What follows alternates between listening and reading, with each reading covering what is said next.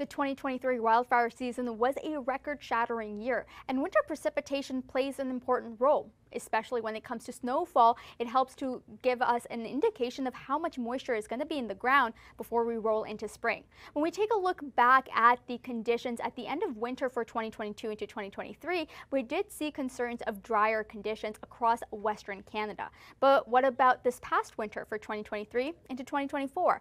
Well, in heightened risk of drier conditions across western Canada is going to be on the board. When we take a look in terms of precipitation, for areas like Vancouver into Halifax, we've seen an increase in terms of how much rain we've received. However, this rain is only beneficial when we're taking a look at it falling in February, because that will help to keep the ground saturated into spring. But snow is going to be sticking around the entire winter a lot of the times. When we're taking a look at snowfall totals, places like Calgary, even into Yellowknife, did see right around the average or above the average of the snowfall. However, northern areas of Alberta and BC have seen a reduction in it. And when we're taking a look at the temperature anomaly right across the country, the warmer winter that we've seen has led to early snowmelt across most of Canada.